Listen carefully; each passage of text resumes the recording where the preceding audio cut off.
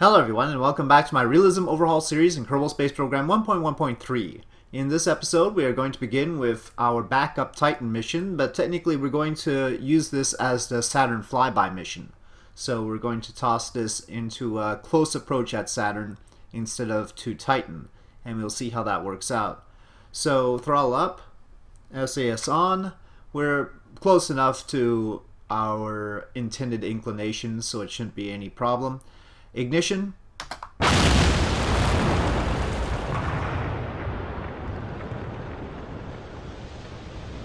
All engines running and liftoff.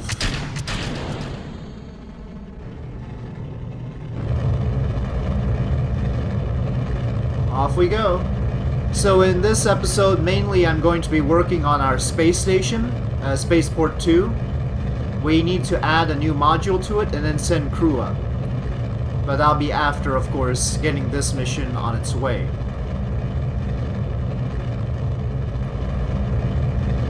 We're now past the speed of sound. Everything looks fine.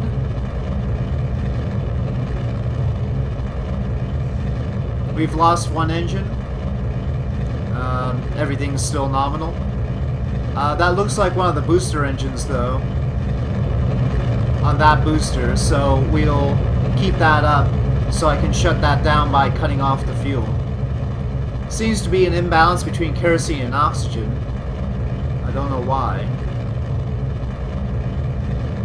Possibly we can get better performance by readjusting that. We had the fuel pumps on. Yeah, that's a pretty big gap. Makes me think that these don't have the right fuel in them. Possibly after upgrading the NK engines, they changed the fuel mix. It's possible. Okay, getting ready, shut down, and separate. Okay. You can see that booster is separating a little bit differently because it's got fuel in, right? The other one's separated normally, but that one was heavier, so the Separatrons didn't push it away as far. And also the balance was different because of the fuel in the tank.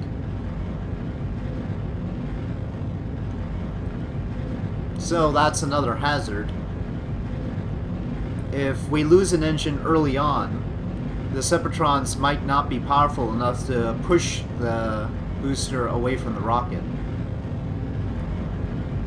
In that case, though, it's possible we can continue running that booster.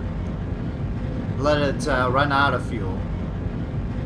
Just with the 3 working engines. Because all the gimbling should be able to handle the, the center of thrust issue. In fact, the engines on the boosters are tilted just a little bit with respect to the body so that they go through the center of mass. Yeah, it's possible it'll still hold just fine.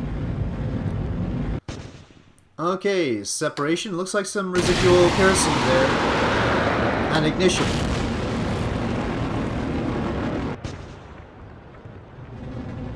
Yeah, some residual kerosene in that tank I saw. Not good. This is our first launch of the episode and the first launch since I restarted the game, but the gravity losses seems to be weird. Don't know how it calculates that to result in that kind of negative number at the start. I'm gonna retain the fairings until we light the 3rd stage. 2nd stage has seemed nominal and we're getting ready for the end of it. Everything seems good.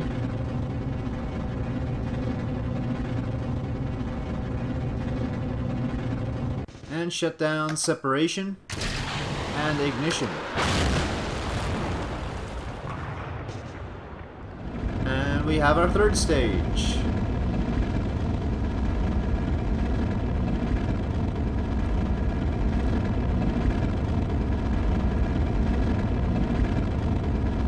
Now, of course, we are still carrying a little lander, and Just because we're doing a close flyby of Saturn doesn't mean that the lander is useless. We could still toss it into Saturn and see what happens.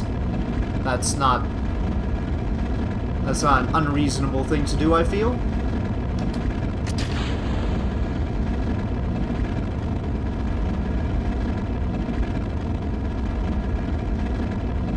We have loss of performance from the center engine now. Let's take a look. And nope. This one, it's just loss of thrust. The specific impulse is fine, so we'll keep it running. Okay, we are steadily making orbits. I'm locking the upper stage fuels so that when we turn on RCS, we don't use them. And we will be turning on RCS to turn, of course. Nope, keep that locked. That should be locked. Okay, that's orbit and shutdown. 221 by 202, and everything should be a go. That's just electric charge. Yep, I think everything is set up properly. Let's, well, okay. Just so I don't take more time than I need to, I'll let MechJeb plot the maneuver. I also have this plot. I actually added in transfer window planner. But as far as actually plotting the maneuver once we're in orbit, MechJeb is probably better than that, because this maneuver assumes certain things about our location and timing that MechJeb won't. So let's just get rid of that. But yeah, transfer window planner is in. Here's precise maneuver. I don't know. Maybe it's only in 1.2.2 that has all the functions that I saw on the stream. It had a really nifty thing, but I don't see it right now. But this is pretty good too. It looks a lot like maneuver node editor in MechJeb or precise node, but there was another thing. But I'll have to learn about it. Let's see. Maybe there's a way to hide it? No? Oh, this is gonna take too long. Let's ignite the engines and have them gimbal to the correct location. At least we're not too far off.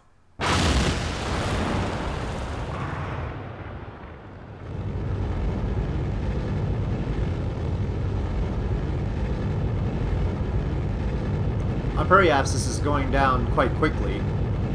Separation. And ignition. 9 RL-10 engines. Yeah, don't know what to make of that. Of course, we have to start the burn early enough so that we can get it done at the right timing.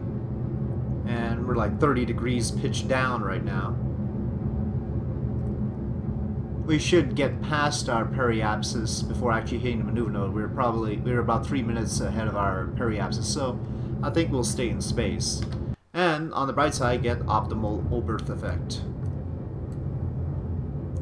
Okay, we are now past the maneuver node. Everything looks nominal. We might have started burning just a little bit early, but not too much off. There's bound to be some discrepancy, but I think we're okay. Especially since we'll be using the restartable Astros engines to finalize the trajectory. Okay, separation. And ignition. Oops, I forgot to unlock the fuel, and now it's gonna have issues, isn't it? Yeah, I'm gonna have to come back to it. Okay, quickly, Space Center. Okay, what I feared has happened. The node has reset, so come on, game. So let's just point prograde and hope that's now close enough. This node is nonsense. And the maneuver node creator in MechJeb won't be able to handle this because we're already hyperbolic. We're already on escape. I guess it wouldn't hurt to try. Let's see. Yeah, initial orbit must not be hyperbolic, so... Nope. Well, it's backwards. Not really what I want. I'm not looking for a free return or anything. I think. Could that, like... That looks like it could actually be a boost to the sun, isn't it? We could get to a low solar orbit like that. Saturn could bring us closer to the sun. Didn't think about that possibility. We should do that more often. Maybe during the Voyager transfer we'll send some probes to the sun instead. Low solar orbit. Okay, we're getting close to the conclusion here.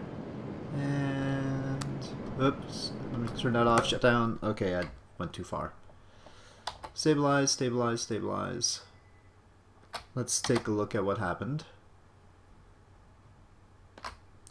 Well, that's 14,000 kilometers. That's close enough to satisfy the contract. We could get closer. Probably arbitrarily closer. Let's see what happens when SAS tries to stabilize us now. Probably brings us further out. Yeah. Okay, so we have that. And that's just in Saturn's SOI. The other Titan shot has a maneuver in a year, which is still outside of Saturn's SOI. Switching between map view and the regular view seems worse. I think I might reconsider precise maneuver after all. It doesn't have the features that it seems to have in 1.2.2 anyway. Okie dokie. Well, that's it for this probe. It is on its way. It's got much fuel. I don't want stage view. There we go. That's much better. And it has the same solar panel as the other missions, so the electric charge should not be a problem. Of course, it also has the RTGs as well. Yep, all good. So, Space Center. Okay, well, the launch pad exploded again.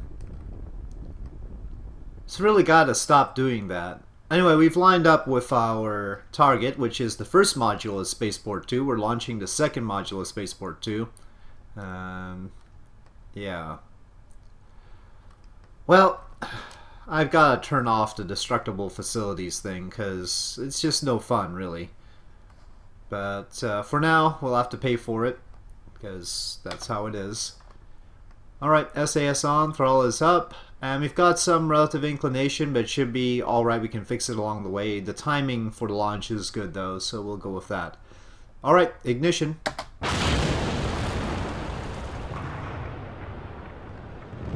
And launch.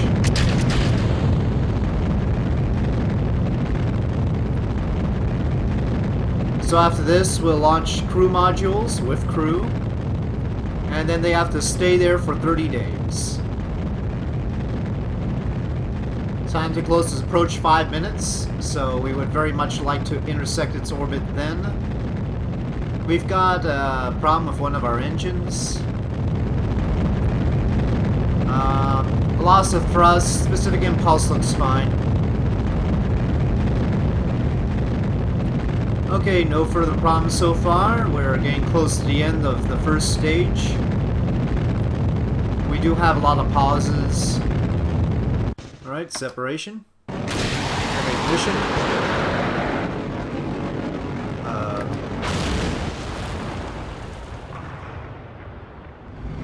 The ignition thing didn't happen quite right, but okay. We lost our target. Come on. No, not the jello. Well, leftover jello. See, you can see how much stuff I need to clean up. And this is without debris. This is not showing debris right now. This is if you show debris. Yeah, so that might be why I have all the lag. I wish you could keep the debris so that you end. I mean, there's a certain artistry and beauty to the fact that we have so much going on. And it looks like it's the real deal, right? It's a proper Realism Overhaul save with all of the debris and, you know, spent stages. Eventually it'll look like orbits around the Earth. So I sort of like that, but not if it's gonna cause lag.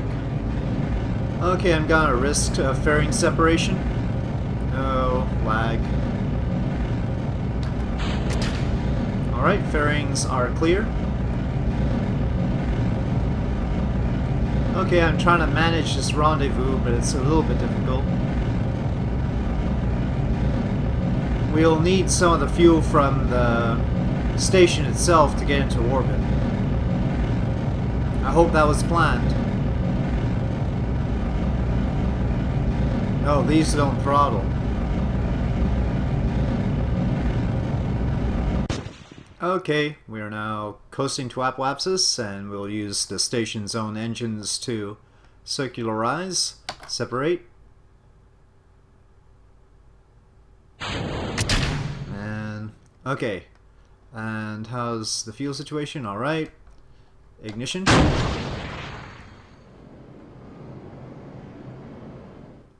Alright, good deal. Let's get all the things out. Well, action group doesn't work, so manually.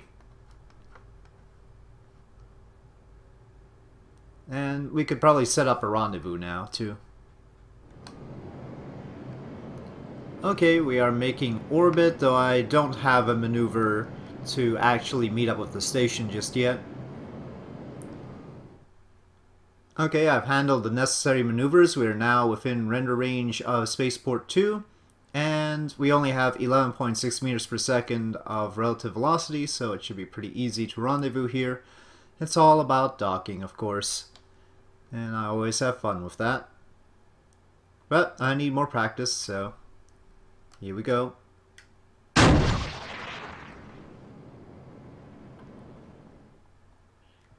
Okay, here we go. I've decided to make sure that our port is connected so that, in theory, the propulsion modules are on the opposite sides. So that, you know, there's a theoretical connected living space, even though I'm not using connected living space. Assuming you consider the food, water, and oxygen tank a reasonable thing for crew to pass through. And of course all the dock ports. The downside is that means our docking ports are really close together. At least the ones that are radial, as opposed to ones that are on the ends of the station. So that's the downside. It would be nicer to connect this side to the other module, which would allow us to have the docking ports further separated, but then we've got the crew trying to pass through a propulsion module in order to get to the other portions of the station. So I decided against that. I've told the other side to kill rotation. I used Smart ASS to kill rotation on the other side because it was rotating. I'm gonna keep it on that and see what happens. Hopefully it'll just hold the module steady. There we go. Actually, maybe rotating by 90 degrees would have been a good idea, but we're a little bit late in the game for that.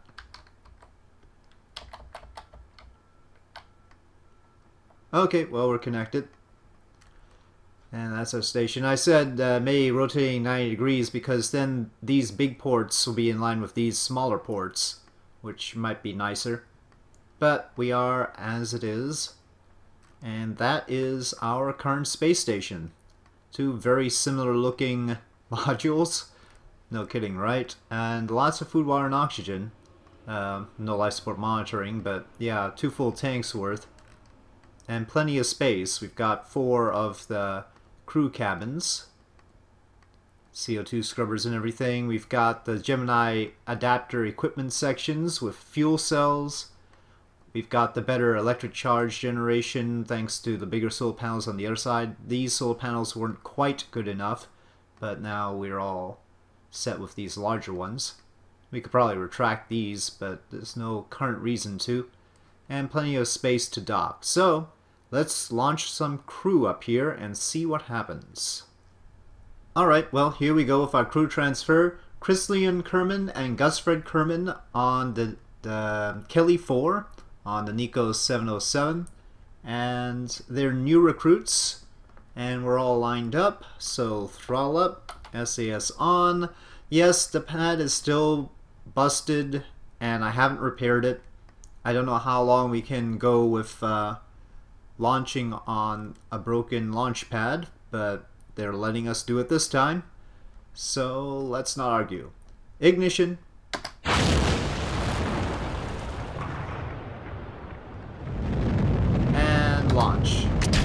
Actually, I said Nico 707. It's actually the 606. 707 was specially made to launch the new spaceport modules. Not necessary for this. This has more than enough redundancy. Chrysalian and Gusfred do not look confident, honestly.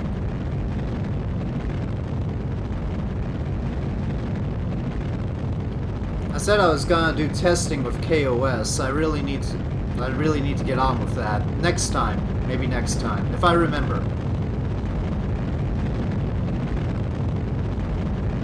We've been meaning to do this sort of spaceport stuff as well, so... We'll be leaving Chrysalian and Gusfred on the station for 30 days. During that time we could build some test rockets.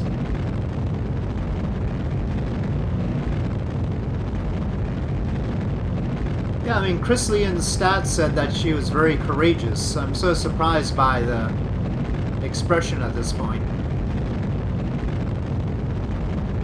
It's not like we're even pulling high G's yet.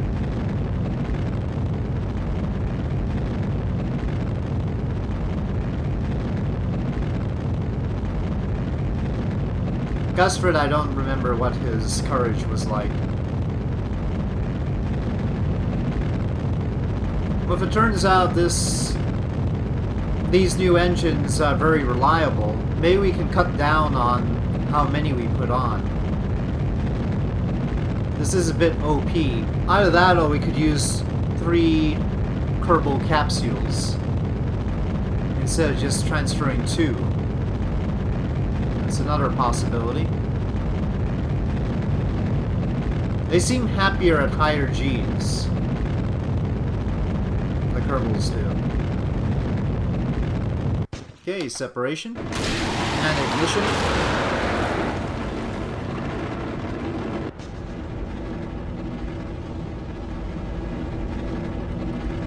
Launch escape system jettison.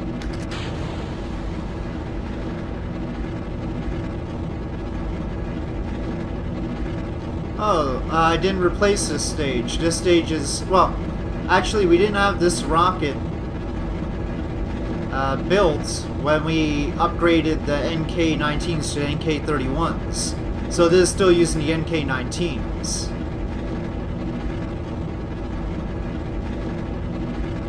So we'll have an upgraded system anyway.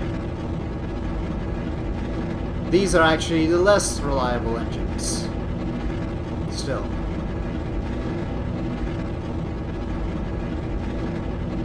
Well, we're gonna get real close. I might be overdoing it. We might end up in a very high apoapsis in order to try and get the... I've been paying too much attention to the closest approach distance. Fortunately, we have a lot of Delta V in the pod, but this is a bit ridiculous. I need to shut down now. Yeah, it's going out of control. We'll let this deorbit separate. Alright, things are deployed. Okay. Well, we can start out now. Let's at least get the engines online.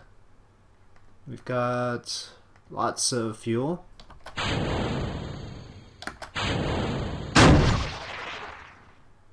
With 2,642 meters per second on board, not too concerned.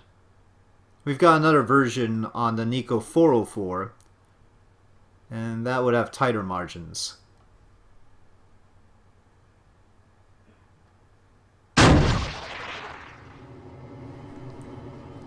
This isn't the Earth Orbit edition, I think. This is a little bit more powerful. This is the proper Kelly 4, which can do much more than the Earth Orbit edition.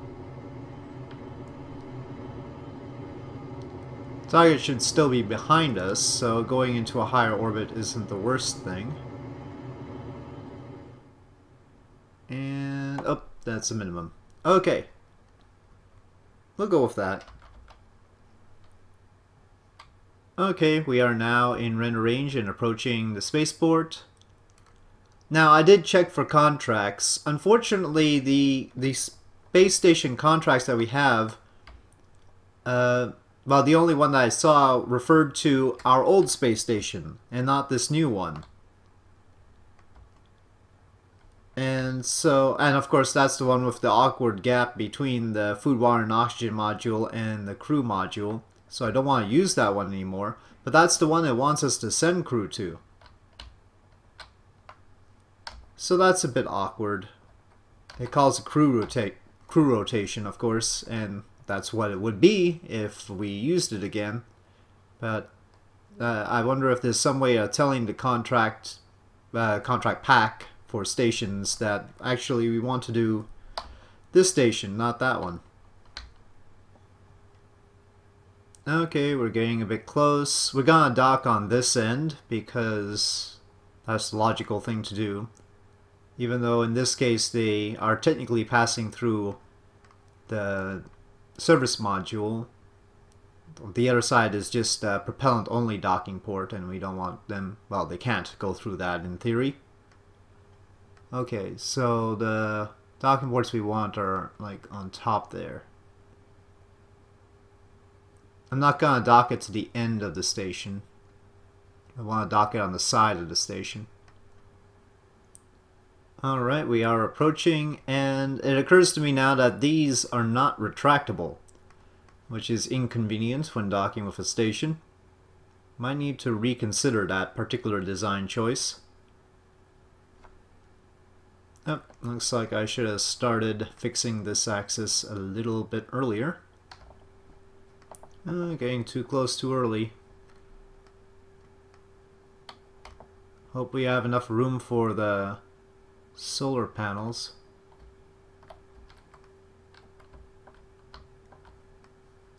That looks pretty convincing right there.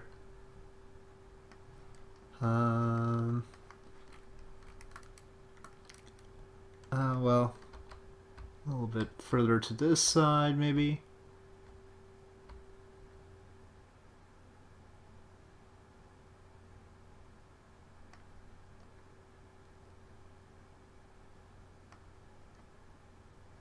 Okay, we have magnetism, RCS off. Well, we had magnetism, come on, there we go. All docked together. Alright, is the timer starting? Yep, timer started for the stay in space of 30 days. We obviously lost the stages that we launched. But here they are, Chrysilian and Gusfred. Attack Life Support says 2 years and about 200 days worth of food, water, and oxygen, so no problems there. In fact, I think the spacecraft itself might have 30 days worth. I'm not sure. That's water and oxygen. I might have tucked the food in this tank. Oh, well, there's food. Anyway, so yeah, they're good. And I think I'll leave it here for today. Lots of docking time really takes it out of one. But yeah, in the next episode we'll try some, well, we'll see what I remember to do. But we'll probably be bringing them back as well. Alright, so thank you for watching. I hope you enjoyed this video. If you did enjoy this video, please do press like. If you have any comments or suggestions, please leave them in the comment section below. And I'll see you next time.